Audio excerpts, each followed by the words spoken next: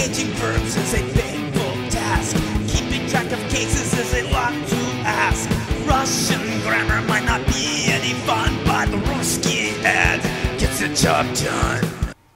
Rusky Ed, back for another lesson. The focus of this lesson is present tense verbs, and some attention will also be given to an interesting difference between verbs in the present and the past tense. But first, here are the verbs to be inspected in this lesson.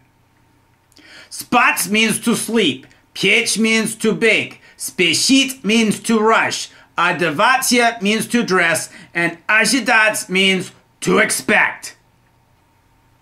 Whereas singular verbs in the past tense denote gender, present tense verbs play a different game. And so we say on spít for he is sleeping and ona spít for she is sleeping in the present tense. However, in the past tense we wind up with on spal for he slept and ona spala for she slept.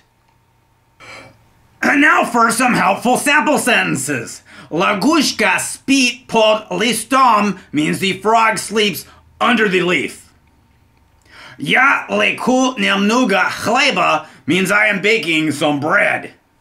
Дети спешат в школу means the children rush off to school. Вы одеваетесь очень хорошо means you dress very well. Мы ожидаем жаркую погоду means we expect hot weather. And the end of this lesson has arrived. And so it is time for Rusky Ed to sign off. Das Vidanya! Rusky Ed gets the job done.